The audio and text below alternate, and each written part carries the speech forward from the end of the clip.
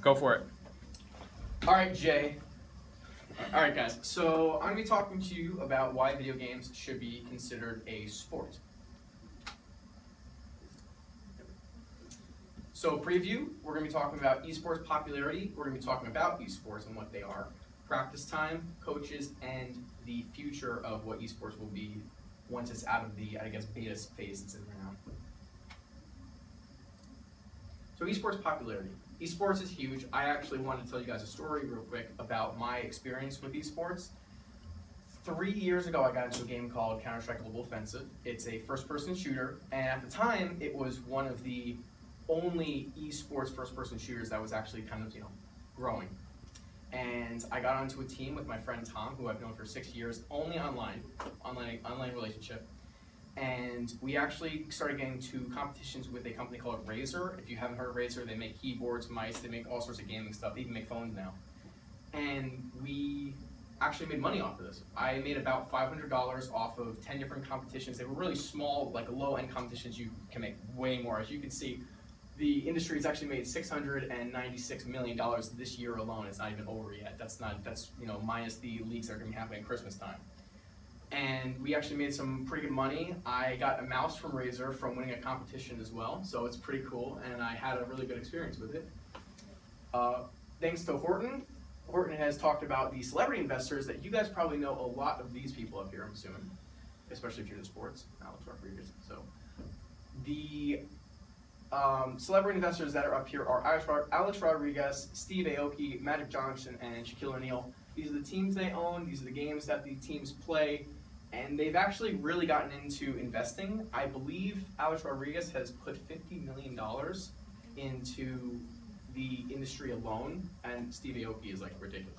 I don't even remember what number he was. It was like 35 or 40 million or something. It's crazy, like investments. And here's a video that I wanted to show you guys just about esports.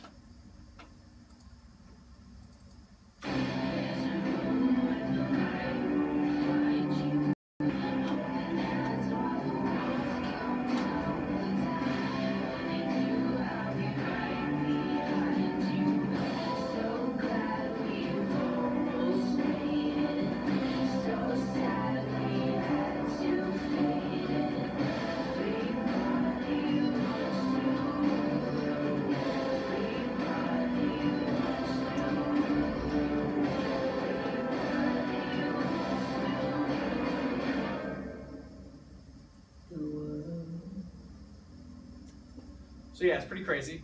Esports is pretty nuts. I just found the video. I thought you guys would like to see it as like a little, just what it's kind of about, how huge it is, how huge the industry is. Sorry, it's kind of hard to see. Okay, so about esports, in case you guys are super new, because I'm sure not everyone here is a video gamer. The esports have been around for a very long time. They've been around since the 80s actually. 1980, and they first started off as being an arcade sport, and people would go to big arcades where there'd be Pac-Man, and they started for competitions of who could get the highest level, most score, all that, and the industry started to go up and up and up, and when PC gaming started becoming more consumer grade, where people were getting their hands on PCs, and there were games like Doom, people started going, this is like a real thing. We could actually start doing competitions like this for money. And that is how it's gotten to the point it's at now. Esports is simply, if you guys haven't gotten this, is simply an electronic sport. It's a video game that has been turned into an act of competition from BBC. Like football players play football together, esports players play computer games against each other competitively. Just like sports, esports require practice. And when I say practice a lot, I can speak for myself, it's a lot of practice. I'm guilty. I play for about 4 to 6 hours a day if I don't have a lot of schoolwork, just on any game I'm playing on. Specifically right now it's Call of Duty World War II. Love that game, oh my gosh. Esports players practice for roughly 12 to 14 hours a day, and they're also put on special workout and eating programs so that they don't gain weight. It's a lot of physical activity along with gaming. So when they're not gaming, they're normally doing something physical or something with health. That's from Harrison. Football players practice for about 90 minutes earlier in the day of actual physical practice. That's actually being on the field doing practice. And later in the day, for about 2 hours, they do visual practice for physical and physical training along with that in that 2 hours. So they'll do stuff like rewatching games, going over techniques that they'll do. That's what they would be doing within those 2 hours. Here are some cool pictures of some esports teams that are like, this is like a setup. So this would be like a normal setup. My room specifically would be like one desk and then one monitor. That's kind of like what I do personally. Esports coaches. So yes, esports actually have coaches. There is a person that stands behind you and tells you what you should do and what your tactics should be. Coaches are there to be the mother of the team. So basically, if a player wants to be in an FPS game, I'm going to be talking about this map in a second. This is super important, specifically to why coaches are important. The skill plays that a player must know are not always obvious. And it's nice to have someone who knows a lot about the technical side of the game that can help you in getting a one-up on your opponent. So for example, a coach is there to be a strategist for your team. So on this map, this is from Counter-Strike. This was my favorite map. This is DE Dust 2 is the name of it. It's Dust. And it's this big desert map. And basically, this is where one team spawns, that's where another team spawns. And you need to know the callouts for the entire map. So you're all talking over comms the entire time. So when one of your teammates is in upper B, which is, it's a tunnel that you walk through, you'd say, guys, I'm in tons, there's 1 or 2 guys that I see. So it's a call out. If you are going long A, you would say, guys, we're gonna go long A with the bomb. Because you have to plant the bomb on the sites to win the game. That's kind of the whole point of it.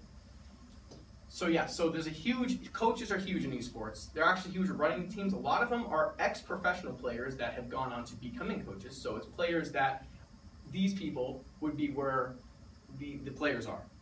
But they've retired and gone on to teaching or gone on to talking about the sport and strategists. These are a lot of the games that are esports now.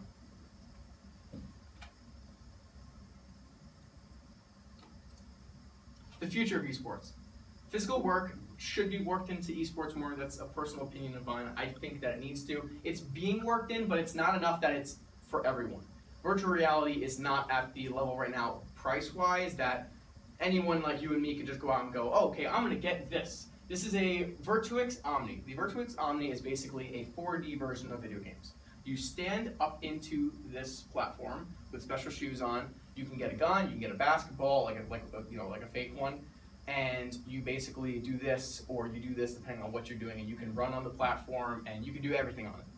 They go for about $15,000. And then it's $2,000 for the shoes, and then it's a lot more for each one of the components. So you can only buy them retail right now. You can only buy them for like a company or for like an event. So you can't buy them on your own. Virtual reality, on the other hand, like a headset and controllers, are about from $500 to $1,000 now. So they're becoming more reasonable and probably will be worked into this scene more. But at the moment, it's a little too much. I believe it should be worked in, so it's a little bit of a downside for me. I can't wait to see people actually being more active with the esports. The industry is going to be achieving $1.5 billion by the year 2020. Thank you to Warman. That is insane. That's crazy huge. I cannot believe that sitting in front of a computer playing a video game is earning people $1.5 billion overall. Like, that's incredible. Esports is a way for everyone to get into sports. Anyone sitting in this room right now can become an esports player. Even if you've never played before, it takes you a couple of years to get the hang of it to be a professional. It really can happen, and anyone can really become an esports player, which is personally why I believe that it should be considered a sport, video games in total, because anyone can do it.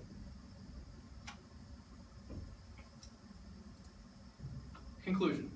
Esports are the future of entertainment, BBC. Basically, over the past few years, you guys might know what streaming is. Streaming is basically where someone broadcasts something onto the internet that people can watch. And it has become so huge. Esports are huge. Millions of people watch esports. Just like people watch football, people watch esports. It's insane for everything. There's a ton of potential for growth. As I was saying, we can get more physical with it and get virtual reality. I can't wait for the day when you just have to put on a little mask and a gun and run around the room. I cannot wait for that. That's really exciting for me. If you guys want to check out some games that are happening now and get more into esports, League of Legends is a huge game that is actually having competitions right this second. It's crazy, and you should definitely check them out. It's on twitch.com. It's live streaming. In review, esports is the future of entertainment. It's huge and it's growing very quickly. Many fans are joining it, and I really think you guys should check it out too.